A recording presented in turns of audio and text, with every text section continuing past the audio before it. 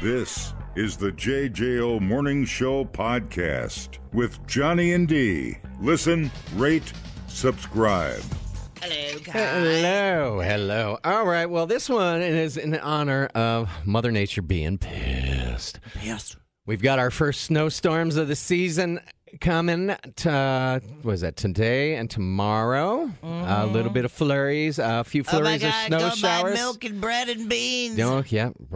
Run into the crisis bunker. And then Thursday we're going to get a little snow turning into rain and wind. So we're going to have some, but they got it worse in other places. A once-in-a-decade bomb cyclone is sweeping through the northwest United States. Cyclone. I am the bomb cyclone. And parts of Canada early this morning. Canada. Leaving at least one person dead and hundreds of thousands without power across Washington State, California, and B.C., that is British Columbia. In Seattle and neighboring cities, strong winds are tumbling trees, some falling on houses and placing lives at risk.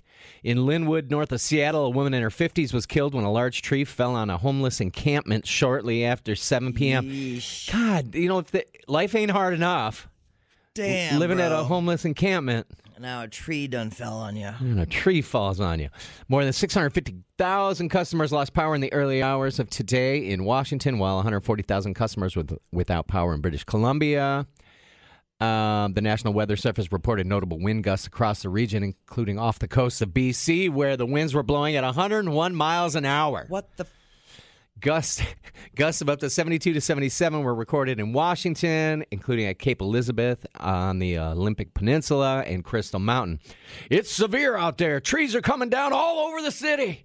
Multiple falling onto homes, the fire department in Bellevue said, east of Seattle. If you are able, head to the lowest floor you can and stay away from the windows. Don't go outside if you can avoid it. Damn. Yeah. I gotta let my dog out to pee. Yeah, right. I have a question. Okay. Why have I never heard of a bomb cyclone before? I don't know. Has this been a thing forever and we just never heard about it? The powerful bomb cyclone will combine with atmospheric river to unleash a month's worth of rain, hurricane-force winds, and feet of mountain snow to parts of the Pacific Northwest and Northern California. Oh, yeah, because they got the atmospheric river happening. Yeah, so it's a double deuce right there. Man. DP'd. The bomb cyclone, I'm trying to see if they give you the history of the bomb cyclone. I think they're just making up names to make it sound cooler. Meteorologists, say the same thing every time, so you got to change the name. We could call it a little bit of wind. It's a little breezy. Oh, it's a bomb cyclone. Okay. How rare are bomb cyclones? Bomb cyclones are most common in the winter season and occur more frequently off the northeastern U.S. coast. However, they can form on the west coast. Blah, blah, blah, blah, blah. The phrase is rooted in the word bombogenesis, which meteorologists and atmospheric scientists have been using since the 1940s. Huh. This largely came from the notion that some storms developed explosively, not literally like a bomb. Silly goose. Oh, yeah. So it has been happening. They just decided to call it a bomb cyclone because it sounds cool. But that word is cool. Bombogenesis. Damn. That sounds like a good band name right there. Yeah. We are Bombogenesis. The measurement needed to determine whether a cyclone can be classified a bomb cyclone can be tricky, but it largely concerns a swift drop in pressure. Okay. That's wild. They're expecting up to 4 feet of rain or 4 feet of snow in the Sierra Nevadas. God, can you imagine just getting 4 feet just dumped on you? Damn. Woo. So stay in your basement. That's what they're saying, yeah. Yeah, run. Hot damn. All right. Speaking of Mom Nature, a cruise ship. A Royal Caribbean cruise ship got hit by a huge gust of wind and tilted onto one side for several minutes. On top of that, passengers are saying that My Heart Goes On from Celine Dion from the Titanic movie happened to be playing on the PA while it was happening. Yeah, I'm assuming in one area of the ship. It's not like it was piped through the whole goddamn ship. They did on the whole ship wide. You're like, oh, something's gonna happen.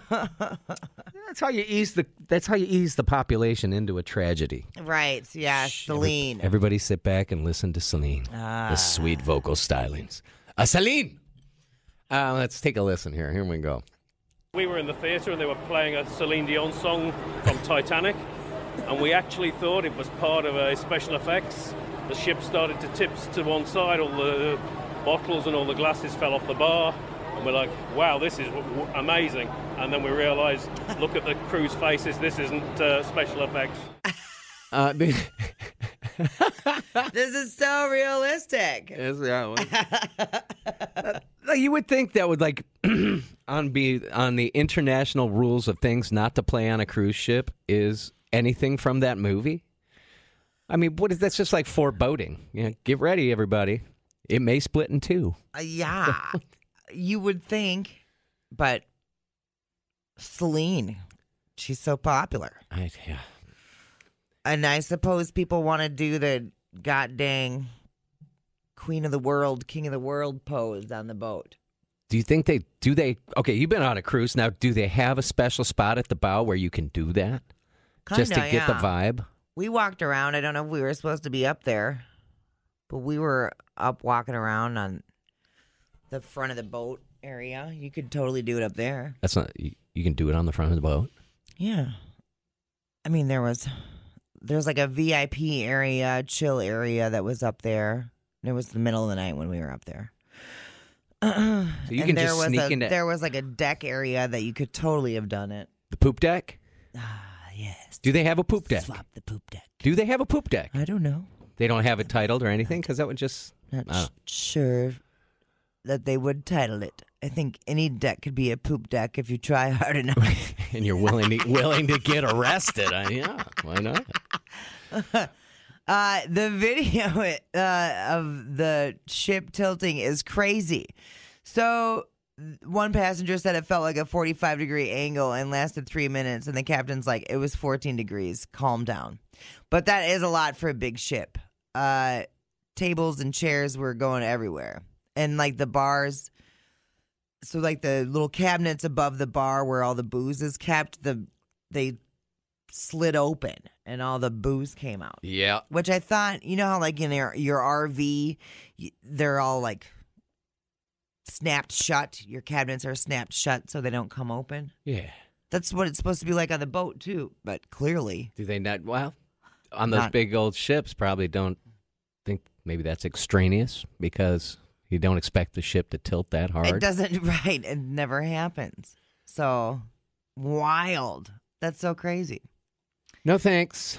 I don't know if I want to cruise. Oh, really? You've never cruised? That surprises me. Everybody should cruise at least once. I'm not scared of boats, but I've heard so many, between a lot of the stories of the neurovirus, number one, scary. Right. You just got to wash your damn hams. My good friends went out on a cruise. Wash your hams. My good friend, wash your hams. Good friends of mine went out on a cruise, and then as they were out in the Caribbean, a hurricane came through into the Gulf, or so they couldn't even go back to their port of call. So on their way home, they had to get transferred to Louisiana, and then they had to get transferred back to Miami from Louisiana. Yeah. Well, I suppose that happens. That did not happen to us. Safety first, but yeah. God, I don't know. The feeling of being that stranded with that many people freaks me out. You don't really realize you're there with that many people, and you can kind of be as isolated as you want to be. You can find space. Oh, yeah. 100%. All right. And you can do the little expeditions and stuff. Now, from the people I've talked to that are regular cruisers, so when you go and you're at port, people will leave and they're like, I'm going to go get souvenirs. If you stay on the boat, everybody's gone. So there's like 3 people in the pool with you. Oh. So that's the time to go and do everything on the ship is when you're at the dock. Oh, I see. Yeah. I get it. They don't mess with you. I was on this is my case in point, I guess. I took a ferry when I was visiting my folks in Florida. Hey. We took a ferry, His name was Steve. Very nice. No. And it was like a 3-hour boat ride. And we were going to, I don't even remember where the dang ferry took you. But everybody was really excited to get on this ferry. So it's 5 a.m. We're all loading up. And everybody is drinking like heavily. Okay. They're just crazy drinking. And we're just sitting there chilling in line. We're like, it's 5 a.m. Right. Why is everybody so crazy? And they're serious. So we get on the boat. We start cruising. The wind whips up a little bit. The waters are choppy. And about halfway through this 3-hour ferry jet boat thing, which it rode pretty smooth on water, but it was listing a bit. Like 90% of the boat started turning green. And all these people, because it was chilly, we're Wisconsin people, so we went up onto the upper deck where the air was blowing. Yeah. But all the people that stayed in the cabin got freaking sick as hell. The line for the toilets was like, there's only like 300 people on the boat, but like the line was like 25 to 50 people long, all waiting to get in there to crap and puke. There were people laying in the commissary area, which was a common area where you'd get food and snacks and stuff. They were laying under tables, green, moaning, crying. It was like a puke fest mess. Because they were drunk and it was bumpy? They were super hammered, and the boat ride got nasty. What in the hell? We were going to Key West. That's what it was. It was a Key West Express. And that's why they were drinking. They were hammered. Yeah. Yep. I remember now.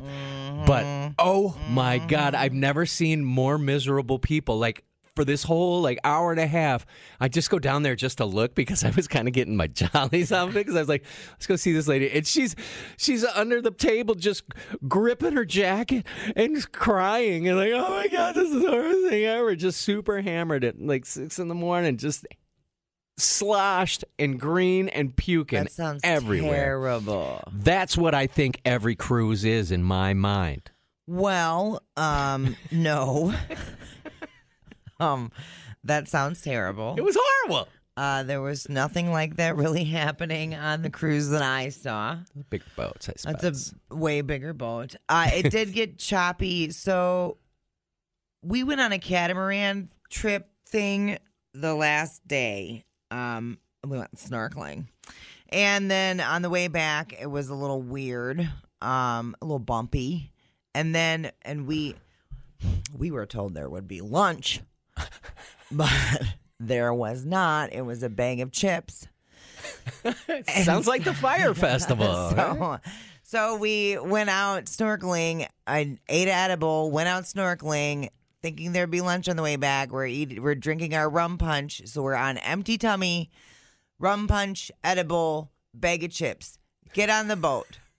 And the Lonely Ones are going to be playing. And we're like, oh, my God, we have to, clean up and go see the Lonely Ones. So we're getting ready, and we're like, okay, we got to be careful because we're on edibles and booze right now and a bag of Cool Ranch Doritos. And so so we get and the Lonely Ones were playing at the back of the ship. I think that was a factor. So it was windy and choppy, and we were starting to feel weird. And that's when I was like, okay, hopefully they don't play very long because this might get bad. But that was the only time you could feel the boat kind of being weird and wonky. Oh, yeah. I do not know how much of that was the edible rum punch Cool Ranch Dorito factor. That's quite a combo. And her choppy boat ride. Not the pairing we were looking for. But yeah. And the catamaran. Right. It was just this combination of everything. Cats usually cut through the water pretty good, though. Yeah? So. But I guess when it's really that choppy, you're going to be up and down quite a bit, huh? Yeah. The feeling.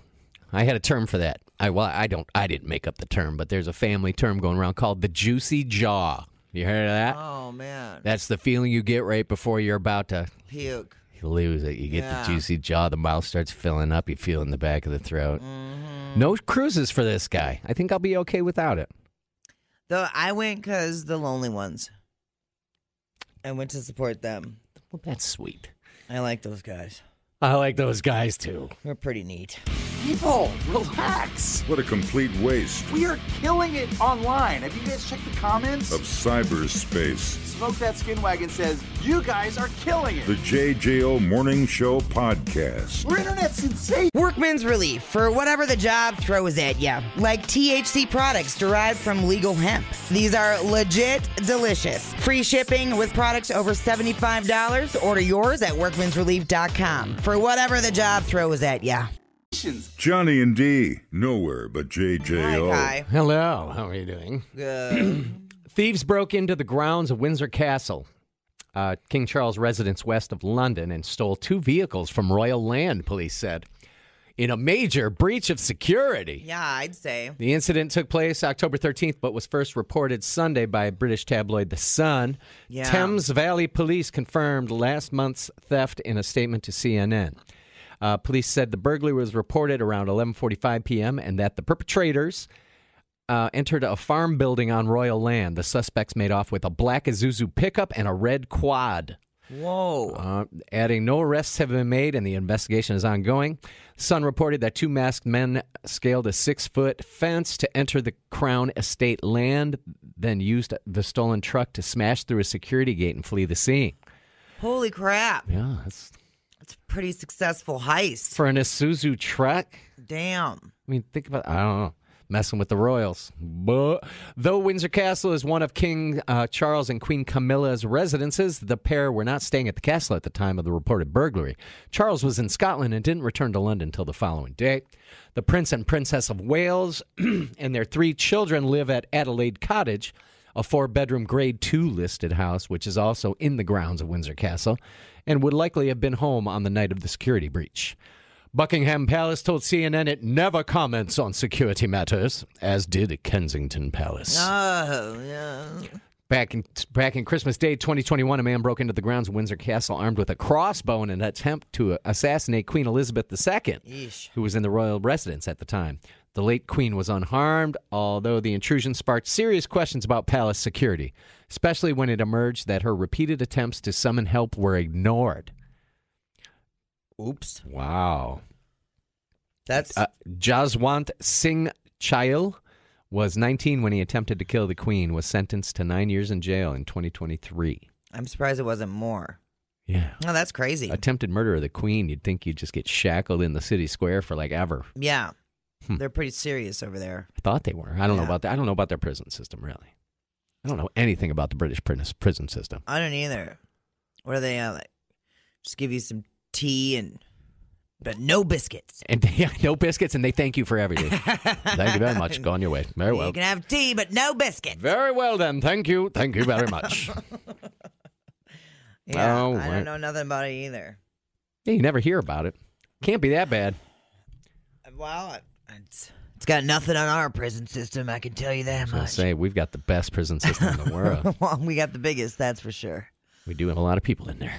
All right, it's not even Thanksgiving yet, and some people are already pulling out tasers on their family members. Getting a practice round in. Who next?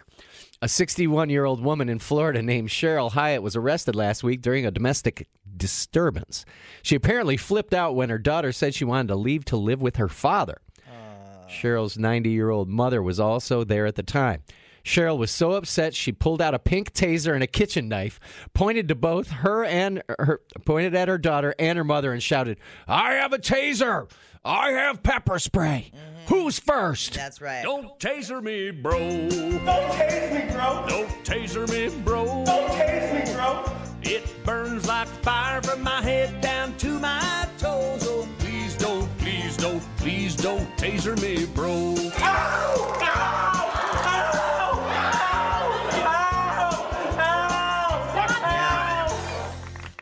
Oh, my God. So this wild lady also blocked the door to keep her family members from leaving, but the daughter eventually escaped through the garage, and the grandmother removed the barricade to get out the front door. Not grandma, dude. Wow. So no one got tased? No one got tased, bro. Man. The pink, I've seen the pink stun guys, not the pink tasers, though. Can you have a taser? Is that legal in this state? I don't. I don't know. Let's find out. Are tasers Uh, illegal in Wisconsin? I've seen the pink stun guns. They're pretty cute. You can get some that are pretty high, like pretty juicy, like high powered. And they make the noise. Yeah, which The arc. Ooh, the scary arc sound. yeah, It is and scary. it is scary. That's enough to make, hopefully, the criminal pee his pants and run away. I think that's the idea. Crackle it, crackle it, crackle it. All right, it is legal to have a taser in Wisconsin, but there are restrictions. Okay. Adults over 21 can own and keep a taser in their home or business without a permit. However, it's a Class H felony to carry a taser anywhere else without a concealed carry license or a carrying case. How am I supposed to get it from my truck to the business? In a case? In your crotch? In your right. trunk, perhaps? You must be at least, but that's not going to give you any security. Wait a second, I got to get in my trunk. You must be at least 18 years old to purchase a taser in Wisconsin. But 21 to possess it? Correct. What? Your government hard at work, people. Your government hard at work. It makes perfect sense. Thank you. Background checks are not required to purchase a taser. You can't carry a taser in state or local government buildings, including schools. You can carry a taser in grocery stores and private businesses with a permit, Yeah, you need to have your concealed carry. unless otherwise posted. You can't open carry. You can't openly carry one. Criminal penalties. Serious criminal penalties apply to those arrested for illegally carrying, transporting, buying, or manufacturing a taser. Oh. Little homemade one. I'm not going to try to make a homemade taser, dude. It's one of those big. You remember in science class those big, huge square batteries? You just hook that up to a couple of nipple twisters and just zack. Oh, love it. Oh, it's terrible. Oh, I could just see it now. Some dude out in his garage working on his homemade taser. Science. It's science. I'm doing my projects. Leave me alone. You come in here, I'm going to zap you. Oh, no. You hear me, kids? That's bad. All right, the holidays are coming up fast. Yeah. A lot of family infighting in your future. I see your future. It's uncomfortable and awkward. Now there are many topics that can start a fight, and here are the main ones and the best way to avoid them. A poll found 40% of families deal with open disagreements around the holidays, and that's without factoring in the election. That's election aside. Oh, wow. Politics is always the number one topic that always starts a fight, but it didn't win by much. Here are the top three. 34% of people say politics is the frequent point of tension in their family. Right. Number two, family dynamics and past grievances, 32%. So ongoing stuff that's been brewing over. And then it bubbles over. Yes, the generational traumas. Life is hard. Some people make it harder on you, and we understand that. You bury your face in some mashed potatoes and keep your mouth shut. So it's just so hard. And then it's like I just get tired of shutting up. Well, in this line of work, we don't really shut up too well. You know, so I know. No. And then it's like sometimes you just don't want to be the nicer person. You know what I mean? Like sometimes, like, why can't I be the dick? And then you try it and you know it doesn't feel right. And you're not true to form. And then, right. Then it hurts even worse. And it hurts yourself then. You're hurting yourself. Shut up, Kai. I just want to be the dick. I'm out of here. Just That's once. it. I come in here to help you. I come in here to stand in. I'm on 3 hours of sleep. Screw you, D. Oh. All right. And the number three. You got me all hot and bothered right there. Whew. There's a tie between relationships and finances, both 25%. So try to avoid phrases like, oh, that wife of yours is why you don't have any money. Oh, for Christ's sake. Go ask your mother. Yeah, I suppose. Man. Yeah. Oh, man, my grandma was the queen of snide comments. Oh, really? She, and if anything, if you ever said anything to her, she'd be like, well, when I die, there may be something for you, but maybe there won't. Oh, my God. Why don't you make something of yourself? Oh. That was my life with my grandma. Wow, that was wonderful. Oh, my goodness. All right, arguing about these things, it's usually pointless. But here's another reason to avoid them. There's a 1 in 3 chance it becomes a war. A poll found a third of holiday fights end up escalating into lasting rifts that can impact your relationships for years. Right. Yeah, I'll never look at pistachio salad the same after it came flying at my face. Oh, you got hit by pistachio salad? Yeah. Did it taste good? Oh, it always tastes good. Oh, okay. Yeah. My sister, I was so dumb. I don't know, and I still don't know. I'm still not positive what happened. Because I was instructed to add more Cool Whip to the pistachio salad. And then it was a whole, I can't do anything right. And then it was pistachio salad flying at my face. With the bowl? No. Okay. Well, if it would have been the whole, that would have been a problem. Yeah. Oh, man. So whatever. The holidays. AAA expects a record number of Americans to travel for Thanksgiving. Here's when you do and don't want to hit the road. They're expecting just under 80 million people to head out this year. That's up from 78 million last year. 72 million are going to drive, 5.8 million will fly, and 2.3 million will take buses, trains, and other modes of transportation. Trains, planes, and automobiles. Those aren't pillows. Worst days to leave. It depends on where you're headed. But in general, the worst times to be on the road are next Tuesday from 1 p to 7 p. Yeah, I figured. And then the following day, Wednesday, from 1 p to 5 p. Yeah. And if you see some Cousin Eddies on the road, don't be scared. Right. Day of is usually fine, though. I seem to remember that from past years. Most people don't travel on Thanksgiving proper. Unless you're like one of the folks that has to do 2 Thanksgivings or whatever. Oh, my God. Mm-hmm. Worst times to be headed home. Sunday, December 1st between noon and 6, and Monday, December 2nd between 9 and 6. That Monday is rough because there's also regular commuter traffic. Mm-hmm. And like they say, the best day to drive, Thursday. Yeah. Not a ton of traffic. That's right. So, do you have a little song for me? I do. Oh, my God, I'm playing it.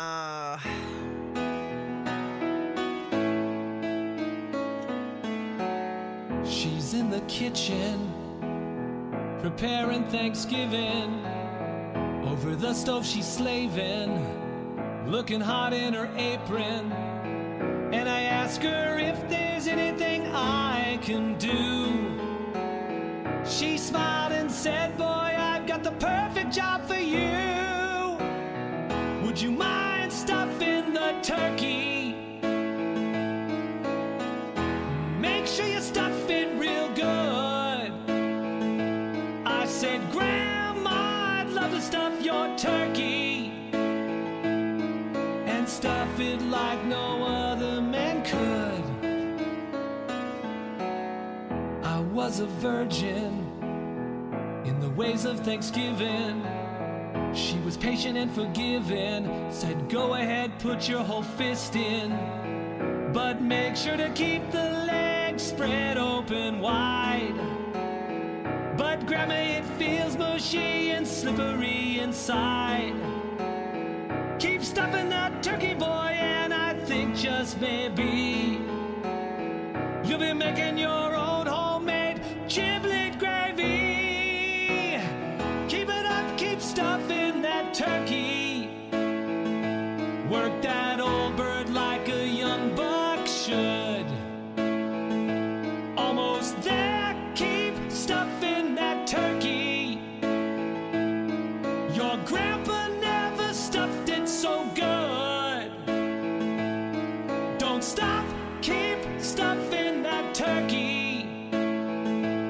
Slow down, you almost got it in Grandma's eye. And when you're done stuffing that turkey, Grandma's gonna let you eat some pie. A big mouthful of Grandma's pie. We thought uploading to the cloud was something completely different. Come on, Audrey. The JJO Morning Show Podcast. Workman's Relief for whatever the job throws at you. Like THC products derived from legal hemp to help you relax after a long day or just chill over the weekend. No need to drive out of state to get your THC products. Order yours at workmansrelief.com. Johnny and D, JJO. An alleged drunk driver was seen ripping around a busy parking lot holding what appeared to be an open container of alcohol after taking Texas state troopers on a chaotic high-speed cross-county chase. 0 F's to give. Turns out Audrey Marie Schnieder, 37, was driving down I-35 in Comal County, Texas, near San Antonio in her white Toyota SUV on Thursday when a state trooper attempted to pull her over for a traffic violation around 2 p.m. Instead, Schneider reportedly ignored the officer and sped away, igniting a destructive high-speed chase. She was like, nah. No, she led the trooper. Nah, not this time, buddy. She then led the trooper on a reckless pursuit through Comal and Bexar counties, driving erratically on the highway, ramming into multiple cars, including a police cruiser, and eventually into a shopping plaza. A video of Schneider's reckless driving around the shopping center with patrol cars hot on her tail shows the alleged drunk driver circling the parking lot at an alarming rate of speed, with what appears to be a cocktail in her hand as onlookers try to keep their distance from the mayhem.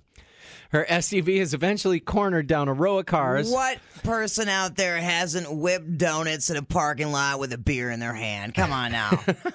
Hold my beer. Let's take a look. Come on. They eventually cornered her down a row of cars, 2 police vehicles briefly trapping her. She's then seen hitting the gas, ramming the rear of her SUV into one of the cop cars, then slamming into a civilian vehicle, giving her enough clearance to get away. The hot pursuit finally ended outside a salon in the shopping center. She jumped out of her vehicle barefoot, of course. Yes. In her jammies, hair a mess, bolted into the business, but was chased down by the trooper who entered the salon. I gotta get my hair did. And the officer was allegedly... This is chaos. Yeah. Oh my God, it gets better. She allegedly assaulted the police officer, and he placed her under arrest. Trooper was not hurt in the scuffle. No injuries were reported during the chaos. She's then seen being taken out of the business in cuffs by officers, smiling bizarrely and repeating, "I'm so sorry." Are you? I don't think she is. You should see her mugshot. She is just smiling like she did something good. Right. As officers pin her against the cruiser and search her, she interacts with the crowd of onlookers, joyfully yelling things like, "Santa's coming!" Oh, my God. "And I'm back, biatches!" Schneider was eventually was evaluated at the scene for injuries before being taken to the Bexar County Jail. We might need to do a little psych screen on her. Uh-huh. I'm back. Although it is possible she was just having a crazy day. Just drunk as hell. Yeah. She faces a slew of charges: evading arrest, aggravated assault on a public servant, driving while intoxicated with an open container of alcohol in her car. Yeah. It's not her first incident involving driving and alcohol. Not shocked. She faced a charge of obstruction of a highway while intoxicated in 2017. But records show the charge was dismissed due to her being granted deferred education. Adjudication. Yeah, she went to drunk class. She went to drunk class. Yeah. Well, she might have to go back. Amen. Let's keep it up with the drunk stuff here. Police body camera video show how an attempted arrest in September quickly escalated. The footage obtained through a Michigan Freedom of Information Act shows James Michael Kerr flee a deputy on a lawnmower, ignoring his command to stop, and pulled a gun from the mower. No. He just has a gun. That's how you get shot. The deputy then tases him. And what a nice guy. And Kerr, police reported, shot himself in his own hand. Kerr is charged with assault with intent to murder, carrying a firearm, in the commission of a felony, and resisting arrest. F around, find out, dude. Oh, my God. Man, I would have been like, look what you did. Look what you did. Jackson County Sheriff's Department had a warrant for Kerr's arrest. He was wanted for alleged probation violation for failing to pay child support, of course. Mm-hmm. He's too busy mowing the lawn. And shooting. Henderson found Kerr, 41, on the riding lawnmower in Leone Township and told him to get off. He refused. Instead, he accelerated the lawnmower. I mean, how fast can it go? The deputy briefly chased him on foot. Yeah. Right? He's just running after the goddamn lawnmower, repeatedly telling him to stop before pulling out a taser moments before Kerr comes to a stop in a ditch. He says he's getting off, and he puts his hands in the air as he steps off the riding lawnmower.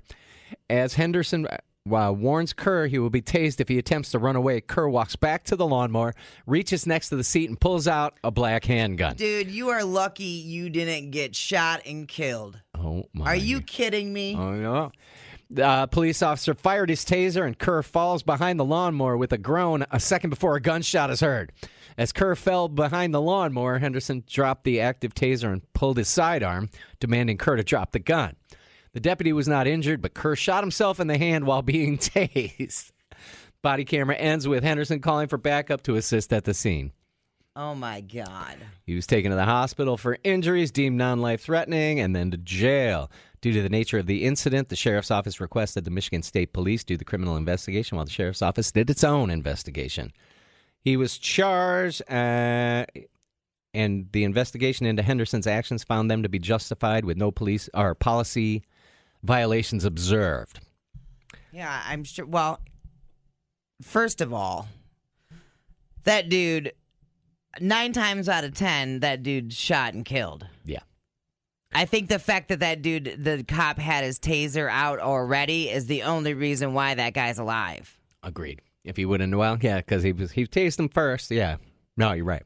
Because otherwise he would have reached for his gun, but he had the taser in his hand. Yep.